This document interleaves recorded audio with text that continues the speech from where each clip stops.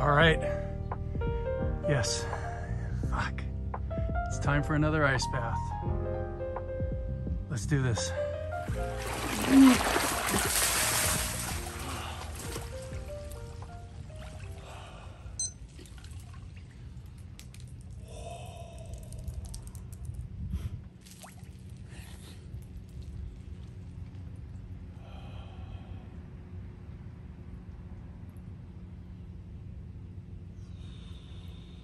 That is way fucking colder than a cold shower.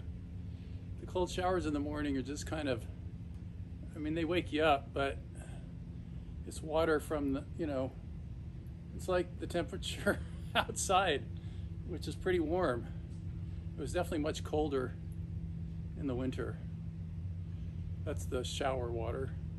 This water today, I put in a whole bag, then filled it with water, then I put another bag on top. So I've got 40 pounds of ice, and it is definitely colder than last week. It's a beautiful day. I'll show you some pictures of the beautiful sky. It's, I don't know what time it is. I think it's 9:30, Thursday morning.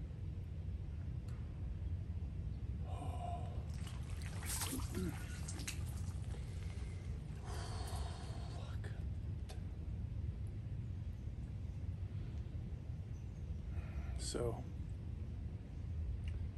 I'm on a weight loss program. I did the Prolon diet about 3 weeks ago. That got me from 217 to like 209.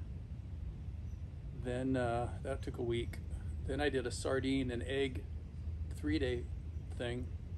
All you eat are sardines and hard-boiled eggs. So a typical day would be 3 sardines, which tastes great with salt, pepper, and balsamic vinegar on top of it, and hard-boiled eggs, usually 2 eggs. And you do that for 3 days. And that, I've done that twice now, and I'm at 206. So I went from 217 to 206. So that's what, 11 pounds. So my goal is 195. So that's another 11 pounds. So today, the next 4 days, I'm going to do meat and salad, which I love. And I allow myself 2 little pieces of dark chocolate. And that'll keep me in ketosis. And then I'm doing the sardines and eggs again next week. So it's just going to be a slow kind of grind, but I'm committed to it. I just feel so much better without the extra weight. Yes, I do.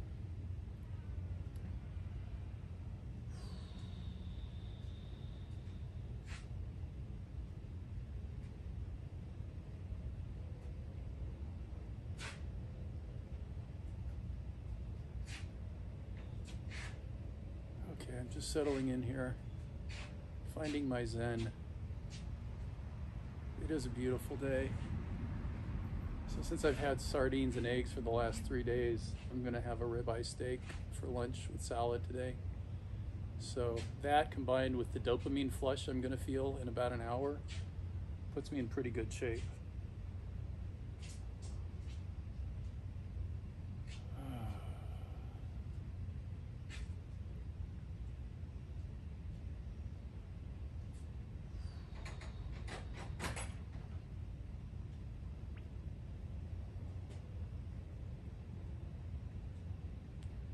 Look and see what the temperature is. Oh yeah, we're back down to 50. So that's good. We had a few at 55, and that definitely was like being in the Andaman Sea in Thailand. Pleasant. This is definitely puts me on my edge. 50 degrees. I found a great thing to watch on TV called Hijack. It's on Apple TV. Hijack. They've shown 6 episodes so far. Or maybe it's 5. They've shown 5 so far. It's with Idris Elba. And it takes mostly takes place on an airplane, although there's also some stuff from England. So being that I lived in England for a year, that interests me too. So very suspenseful. Good. Jay gives it 2 thumbs up. Hijack on Apple TV. I saw Mission Impossible Dead Reckoning Part 1 in the theater with a bunch of people. Excellent movie. Also give that 2 thumbs up. Very, a lot of good action. A lot of funny bits about it too. And there's a woman in there named Haley Atwell, who's a new character named Maria, who is beautiful. Just a beautiful woman. And anyway, so she adds something to it, and a regular cast of characters. It was good. This weekend I'm going to go see Oppenheimer. So you can buy tickets on Fandango, which is what I've been doing, and you know, I know the row that I like, and I know the theater I like, and I know I want to be towards the middle, so I can order ahead of time and not worry about finding a seat. And at this theater, they have these reclining chairs that are so comfortable, and you know, you can get food and stuff too, but it's just plush, real comfortable. Big screen, big loud, you know. Really looking forward to Sunday, seeing Oppenheimer in the afternoon. Last week, the video, my phone for some reason stopped at about 6 or 7 minutes. I don't remember exactly. So I missed the whole dedication part, which is too bad because I was kind of on a roll. But I'm going to do it again. So this fucking ice bath is dedicated to Mary K.C.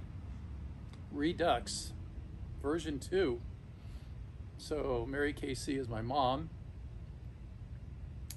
She is the reason I am living here at the house that she and my dad bought back in 1998.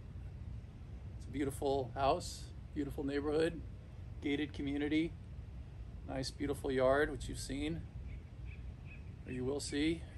And let's see, so my dad passed away in 2018, July, and then my mom, you just tell she wasn't quite remembering stuff. And the last thing, one of the last things, not the last thing, but when my dad was in the hospital and he decided that he wasn't going to go for all the, you know, medical intervention to live longer, he just was going to come home and do hospice and pass away the way he wanted to do it. He pulled us close together and he goes, "Take care of your mom. She's going to have a hard time with this." That's exactly what he said. And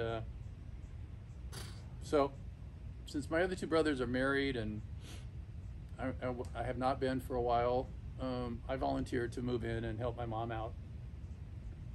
And at first it was great, you know, just great. But as this Alzheimer's disease has, she got diagnosed about 4 years ago, and she lost her license, so we had to sell her car, and slowly, you know, over time, she just is whittling away. She still remembers, you know, the main people in her life. She doesn't remember neighbors anymore. She doesn't remember anything that's happened, you know, recently in the last couple of years. But she can still get up. She makes her bed. She's got the dog Taffy. She likes cocoa and toast. She likes soup. She likes when I go to get her soup with a chocolate chip cookie from the deli.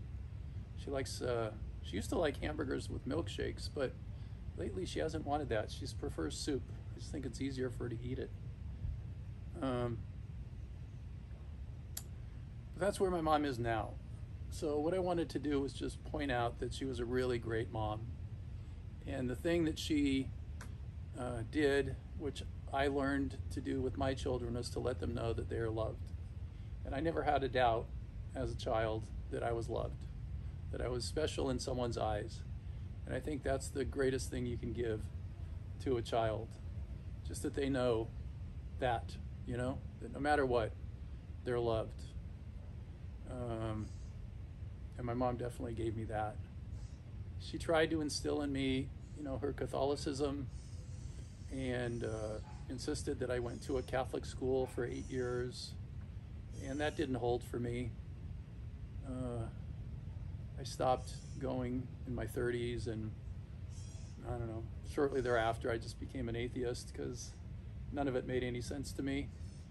I'm just not going to believe something that I don't know to be true. And doesn't change my wonderful experience of living in the least. In fact, it enhances it for me, because with the Catholicism came a lot of guilt, especially a lot of guilt around sex. And it's taken me quite a while to shake that, you know, that stuff you get taught at a really early age. So I knew I was loved, and that was the greatest gift I got from my mom. She also, I was thinking about it, I think I'm creative partially because of my mom. There really aren't too many people in my family that are creative. You know, like I write and I make these videos, and you know, I used to design ads that I would sell, and you know, I started a few businesses, and you know, I've got that. And I just remember my mom, she was always like, you know, painting, and her house was always the coolest house because she had designed it nice, and there were a lot of cool things. And you know, there's a picture in the bathroom that my mom painted, which is really beautiful.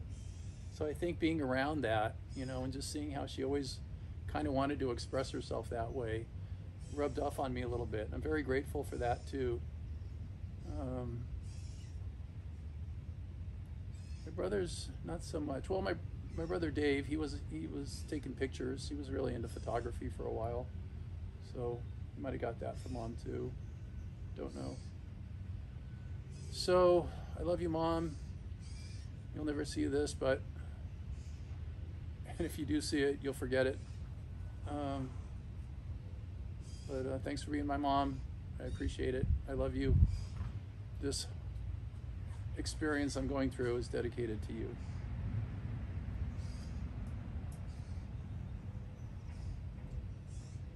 Who will it be next week? Huh? Who will it be?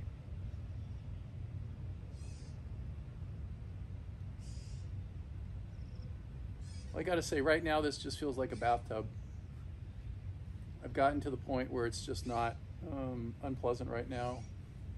My little friend has arrived. It's 50 degrees, and it's almost like I have to be into the 45 range to shiver. And that's a good thing. That means my body has learned to adjust, you know, but it's going to take a little bit more to push it to the, you know, the point of shivering. I'll still be cold when I get out, you know, I'll still experience the drop, but in here right now, I'm very comfortable. It's actually very beautiful. All the stress and worry about getting into this thing is gone. I made it, I did it. The sun's shining on my face. I'm gonna eat a nice lunch, relax the rest of the day. Got a beautiful weekend of driving ahead of me. Everything's good. Oh, what I did want to say in my last minute is I'm realizing at this late stage of my life that the 20 minutes I spend meditating every day, it's the most important part of my day. That even just 20 minutes of being aware of the nature of consciousness, which I experience when I meditate, is so important, and it has so chilled me out, and it's allowed me to not react, especially in my day trading now. I'm just like this calm Zen guy, and it's really making a difference. I'm really seeing really positive results, and I attribute that to my meditating, specifically my Sam Harris meditation app, which I have set for 20 minutes each day, and each day it's a little different, but I sit in the sauna, sweating profusely, legs crossed, a half lotus position, palms on my legs, still as can be, sweat rolling down my face, and I'm listening to Sam Harris. What a fucking trip. And that's my Monday through Friday mornings. I love it. I just love it. Well, this time went fast.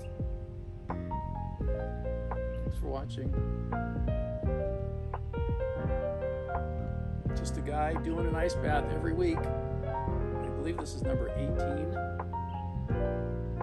Been great. All right, here's 15 minutes. Here we go.